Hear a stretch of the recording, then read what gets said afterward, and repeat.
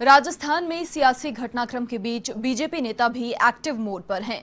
BJP नेताओं की party मुख्यालय पर थोड़ी देर में बैठक शुरू होगी। बैठक में प्रदेश अध्यक्ष डॉक्टर सतीश पूनिया, नेता प्रतिपक्ष गुलाब चंद कटारिया, उपनेता प्रतिपक्ष राजेंद्र राठौड़, प्रदेश संगठन महामंत्री चंद्रशेखर सहित सभी नेता मंथन करेंगे। इसके बाद राजस्थान के वर्तमान हालात से केंद्रीय नेतृत्व को अवगत करवाएंगे और इसके बाद राजस्थान की राजनीति को लेकर केंद्रीय नेतृत्व के बाद ही अगली रणनीति तय होगी। माना यह जा रहा है कि अब बीजेपी जोड़ भाग का सही आंकलन करने के बाद ही कोई ठोस कदम उठाएगी। बीजेपी किसी भी तरह का जोखिम नहीं उठाना चाहती। हालांकि बैठक में फ्लो टेस्ट जैसी मांग पर भी विचार किया जा सकता है। अधिक जानकारी के लिए संवाददाता लोकेश ओला फिलहाल फोन लाइन पर हमारे साथ जुड़ चुके हैं। लोकेश, अब भाजपा प्रदेश मुख्यालय पर भी मंथन होगा, क्या पूरी अपडेट आपको फिलहाल मिल रही है? जी देखिए, बिल्कुल प्रदेश में सियासी संग्राम के बीच अब भाजपा आज रणनीति तय करेगी। हालांकि भाजपा के जो हालात में अधिकार जो बड़े नेता हैं वो लगातार अब भाजपा कार्यालय पहुंचने शुरू हो चुके हैं। भाजपा प्रदेश अध्यक्ष सतीश पूनिया प्रतिनिधि भाजपा कार्यालय में पहुंच चुके हैं। इसी के बाद में अब यहाँ सब नेता प्रतिपक्ष और उप नेता प्रतिपक्ष अब यहाँ पहुंचेंगे और उनके साथ मंत्रणा होगी। इस मंत्रणा में यह विचार किया जाएगा कि आगे किस तरह की अब रणनीति रहेगी। जिस तरह से सियासी संग्राम चल रहा है उसको लेकर किस तरह के अब भाजपा की ओर से एक्शन लिया जाएगा। इसमें प्रोटेस्ट की मांग को भी लेकर आज विचार किया जा सकता है कि अब जहां एक और कांग्रेस सरकार के पास में जो विधायकों की कमी के चलते एक बार फिर से जो बहुमत साबित नहीं हो पाएगा, तो वो उसके चलते अब भाजपा की ओर से प्रोटेस्ट की मांग की जा सकती है। उसके बाद में ही आगे की जो रणनीति है फिर से तय की जाएगी। प्रोटेस्ट की मांग के साथ साथ भाजपा के जो तमाम जो नेता है वो जो राज्यपाल से मांग करेंगे कि जो परेड करवाई जाए और विधायकों की परेड करवाई जाए, विधायकों के साथ में उनकी गणना करवाई जाए कितने विधायक बचे हैं ताकि सरकार बचे या नहीं बचे। अगर सरकार जो बचती है तो अलग बात है, अगर सरकार के बचे रहने जितने अगर विधायक नहीं पहुंचते हैं तो उसके बाद में भाजपा की ओर से फिर से एक्शन लिया जाएगा। उसमें किस तरह की जो चर्चाएं जो एक्शन लिया जाएगा उसको लेकर भी आज चर्चा की जा रही है, भाजपा कार्यालय में की जाएगी। उन सभी को लेकर जो भाजपा के जो तमाम आला नेता है वो लगातार पहुंचना शुरू हो चुके हैं। उसके बाद में आज कुछ ही देर बाद में बैठक शुरू होगी। बैठक में तमाम जो निर्णय वो लिए जाएंगे। जी लोकेश, क्या जानकारी मिल पा रही है कितने समय में ये बैठक शुरू होगी? क्योंकि जिस प्रकार से कांग्रेस विधायक दल की बैठक 10 बजे का समय रखा गया था, उसी प्रकार से इसका भी 10 बजे का समय रखा गया था। फिलहाल कौन कौन वहां पहुंच चुका है? जी देखिए, बिल्कुल बैठक का समय 10 बजे निर्धारित किया गया था, लेकिन उसके 10 बजे जैसे समय बचे उस दौरान उसके बाद जो भाजपा प्रदेश अध्यक्ष सतीश पूनिया पार्टी कार्यालय पहुंचे। इसके बाद अब इंतजार किया जा रहा है नेता प्रतिपक्ष और उप नेता प्रतिपक्ष का। उसके बाद साथ साथ जो अन्य जो आला नेता है वो भी यहाँ पर पहुंचेंगे। उसके बाद में कुछ ही देर बाद में बैठक शुरू होगी। बैठक में जो तमाम है निर्णय वो लिए जाएंगे। उसमें फ्लो टेस्ट जैसी कई मांगों पर विचार किया जाएगा। जी देखिए लोकेश, हम सभी जानते हैं विपक्ष का बहुत महत्वपूर्ण योगदान होता है लोकतंत्र में। तो जिस प्रकार के हालात फिलहाल राजस्थान की राजनीति में बने हुए हैं, गहलोत सरकार के साथ में जिस प्रकार का संकट के बादल बार बार छटकर नहीं आ रहे, बार बार सामने वो बादल आ रहे हैं, तो क्या जानकारी मिल पा रही है किस प्रकार से बीजेपी की तरफ से केंद्रीय नेतृत्व को पूरी ये जो घटनाक्रम है, पूरा सियासी संग्राम है, इससे अवगत करवाया जाएगा? जी बिल्कुल, देखिए जिस तरह से राजस्थान में सियासी संग्राम शुरू हुआ उसके बाद में लगातार 2 दिन से बात करें तो बीजेपी शांत थी और उसके बाद में आज बीजेपी की ओर से जो आला नेता हैं जो बीजेपी के वो आज बैठक करेंगे। बैठक में तमाम निर्णय लिए जाएंगे किस तरह से अब उनको एक्शन प्लान के साथ काम करना है, किस तरह के जो निर्णय लेने हैं और किस तरह से अब उनको क्या वाकई में प्रोटेस्ट की मांग करनी है या नहीं करनी, इन सब बातों को लेकर आज विचार किया जाएगा। बीते 2 दिन से जिस तरह से कांग्रेस में घमासान चल रहा है उसको देखते हुए बीजेपी की ओर से जो नेता है वो बयान दे रहे थे, लेकिन स्पष्ट रूप से जो फ्लो टेस्ट जैसी मांगे नहीं कर रहे थे। उन बातों को लेकर आज जो पहली बार बीजेपी की जो नेता प्रतिपक्ष है या बीजेपी की जो आला जो नेता है वो आज बैठक करेंगे। बैठक में जो तमाम निर्णय है वो लेंगे ताकि आगे किस तरह की रणनीति के साथ उनको काम करना है, इन सब बातों को लेकर आज चर्चा की जाएगी और उनके बाद में देखा जाएगा किस तरह से जो बीजेपी अब एक्शन मोड में नजर आएगी और उसमें कौन कौन से जो नेता है वो बीजेपी में एक साथ नजर आएंगे। इन सब बातों को लेकर आज चर्चाओं में ये सामने आएगा। हालांकि जिस तरह से कांग्रेस की कि विधायक दल की बैठक अभी नहीं हो पाई है, उसको लेकर भी कहीं ना कहीं क्या कहा जा सकता है उनकी बैठक के बाद में भी ये बीजेपी की बैठक हो। इन सब बातों को लेकर अभी कयास लगाए जा रहे हैं, लेकिन अभी समय निर्धारित नहीं हो पाया बीजेपी की बैठक का। लेकिन जिस तरह से बैठक का जो समय दस्ते था वो निकल चुका है अब, लेकिन अभी तक जो नेता उप नेता पक्ष सहित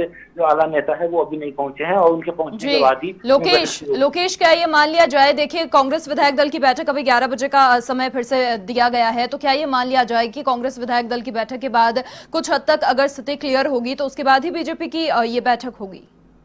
जी देखिए, अभी तक नहीं, लेकिन जैसे ही जो भाजपा प्रदेशाध्यक्ष सतीश पूनिया यहाँ पहुंच चुके हैं, लेकिन अभी इंतजार है तो नेता प्रतिपक्ष, उप नेता प्रतिपक्ष और भी तमाम अन्य नेताओं का, लेकिन वो अभी तक नहीं पहुंचे। उसके उनके पहुंचने के बाद ही ये बैठक है वो शुरू की जाएगी। जी लोकेश, देखिए आरोप प्रत्यारोप का दौर जिस प्रकार से जारी था, हालांकि कल इस चीज में थोड़ी शांति रही क्योंकि सामंजस्य आपसी नहीं था, इस चीज की घटनाएं जो खबरें हैं वो सामने आई, लेकिन फिलहाल क्या कुछ प्रतिक्रियाएं बीजेपी की ओर से देखने को मिल रही हैं?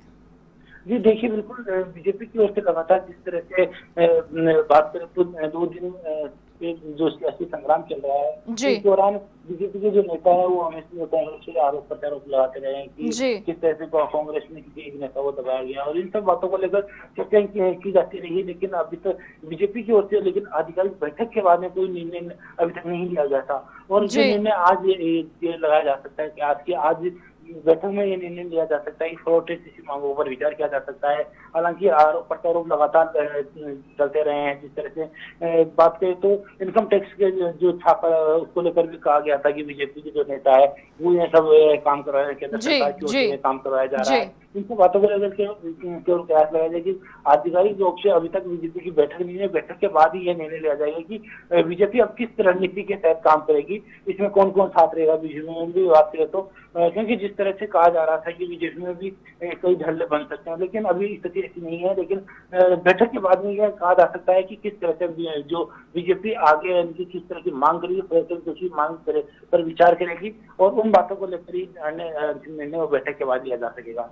जी, सियासी संग्राम जिस प्रकार से प्रदेश में जारी है, ये कह सकते हैं कि अब बीजेपी एक्टिव मोड में आ गई है?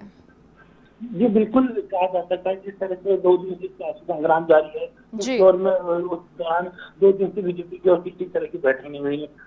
जो नेता प्रतिपक्ष कतारिया भी गेहलोत से जो जयपुर पहुंच चुके हैं, हालांकि जो मंत्री जो गरीना सिंह भी है वो भी बताया जा रहा है कि आज जयपुर पहुंच सकते हैं। ऐसे में कहा जा सकता है कि अब बीजेपी एक्शन मोड में नजर आ सकती है, क्योंकि जिस तरह से पायलट की ओर से लगातार ग्रुप की ओर से लगातार कांग्रेस के जो बगावत की जो बात सामने आ रही है, उसके बाद में ही अब बीजेपी की ओर से एक्शन जो मोड वो आज नजर आ रहा है। जी देखिए, कांग्रेस की अगर हम बात करें तो अभी तक कुछ क्लियर हो नहीं पाया। शायद आज जो विधायक दल की बैठक होगी 11 बजे बाद, उसमें शायद बहुत सारी चीजें क्लियर होकर सामने आ जाएगी, लेकिन फिलहाल के लिए कहना उचित नहीं होगा कि क्या हालात बने हुए हैं, क्या सचिन पायलट अलग हट जाएंगे, क्योंकि उन्होंने जो चुप्पी साध रखी है उसकी भी बहुत बड़ी वजह सामने आ सकती है। तो क्या बीजेपी की तरफ से किस प्रकार के प्रयास अभी किए जा रहे हैं, क्योंकि सचिन पायलट ने यह आधिकारिक रूप से नहीं कहा है कि वो कहीं और जाएंगे या फिर कुछ और रास्ता अपनाएंगे?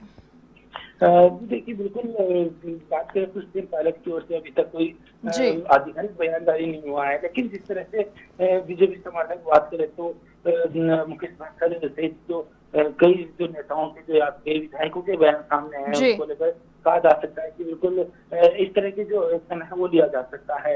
लेकिन इसी एक्शन की बात करें तो बीजेपी की ओर से केवल जो बात तो सामने आई थी कि कांग्रेस अपने घर में इनकी मात खा रही है, इन सभी बातों को लेकर जो बीजेपी की ओर से जो आरोप है कांग्रेस को लगाए जा रहे थे, और लेकिन उसी और कांग्रेस की ओर से भी आरोप लगाया जा रहा है। तो ये बीजेपी की ओर से, केंद्र की ओर से दबाव बनाया जा रहा है, जो जांच एजेंसियां उनकी ओर से यहाँ पर दबाव बनाने का काम किया जा रहा है। इन सब बातों को लेकर भी कई जो बातें सामने आई थी, लेकिन जो आधिकारिक बैठक के बाद में ही आज निर्णय लिया जाएगा कि बीजेपी में किस तरह से अब एक्शन मोड से काम करेगी और किस तरह से अब बीजेपी को जो रणनीति के तहत काम करना है। हालांकि 2 दिन तक जो सियासी संग्राम रहा, उस दौरान बीजेपी की ओर से किसी तरह की जो प्रतिक्रिया है वो सामने नहीं आई थी कि उसको सरकार बनानी है नहीं बनानी है। इन सब बातों को कोई आधिकारिक जो रिपोर्ट में नहीं आया था। हालांकि जो मदन मोहन मालवीय की ओर से एक ट्वीट जारी किया गया था कि जो कांग्रेस जो बीजेपी है वो फ्लोर टेस्ट की मांग करती है। लेकिन इस तरह से अभी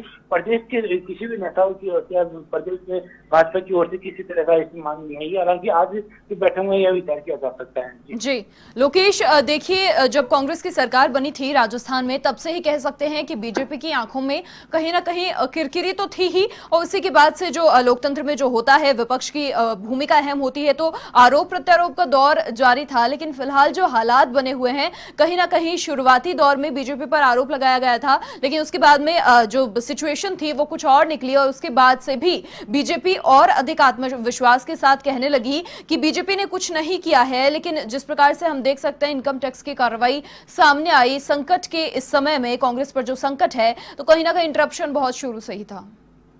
जी देखिए, बिल्कुल जिस तरह से जो कार्रवाई उसके आधार पर कहा जा रहा था कि बीजेपी पे जो आरोप लगाए जा रहे थे खरीद फरोख्त कि बीजेपी कांग्रेस के विधायकों को खरीदना चाहती है, विधायकों को खरीदना चाहती है और सरकार गिराना चाहती है और अपनी सरकार बनाना चाहती है। इन सब बातों को आरोप लगे थे। लेकिन जिस तरह से उसके बाद में सचिन पायलट ग्रुप का अलग होना, इन सब बातों को लेकर जो बीजेपी इस दौरान दो दिन का जो पीरियड रहा कि जो आरोप लगाने के बाद में, तो उस दौरान कांग्रेस ग्रुप की ओर से जो प्रतिक्रिया आती रही। उसके साथ ही जो बात करते थे बीजेपी की ओर से 2 दिन में क्यों अपनी आरोप लगाए गए थे कि कांग्रेस अपने घर में ही मात खा रही है। जो कांग्रेस से बात है तो अंदर ही अंदर जो मात खाने का काम कर रही है। बात करते तो अन्य जो बीजेपी की ओर से कांग्रेस पे आरोप लगाए जा रहे थे, लेकिन बीजेपी की ओर से कोई आधिकारिक रूप से बैठक नहीं हुई थी। कोई बीजेपी के किसी नेताओं ने कोई आधिकारिक रूप से बयान नहीं दिया गया था कि उन्होंने उनकी ओर से इस तरह का एक्शन लिया जाएगा या प्रोटेस्ट की मांग की जाएगी या फिर इस्तीफा देने जैसी किसी तरह की मांग नहीं आई थी। लेकिन जिस तरह से आज की बैठक में इस तरह का कोई निर्णय लिया जा सकता है कि प्रोटेस्ट की मांग की जा सकती है, इन सब बातों को लेकर आज की बैठक में निर्धारित किया जाएगा कि आगे बीजेपी किस तरह की रणनीति के तहत काम करेगी, आगे किस तरह से अभी बीजेपी की ओर से काम करेगा। इन सब बातों को लेकर आज बीजेपी की ओर से जो चर्चा की जाएगी, बीजेपी के जो आला नेता है वो आज इस बातों को लेकर चर्चा करेंगे। जी चलिए लोकेश, तमाम जानकारी के लिए बहुत शुक्रिया आपका। तो देखिए बीजेपी की भी बैठक होगी और अब ये माना जा रहा है कांग्रेस विधायक दल की बैठक जो 10 बजे होनी थी, 11 बजे का समय अभी दिया गया है, तो कुछ ही देर में ये बैठक शुरू होगी।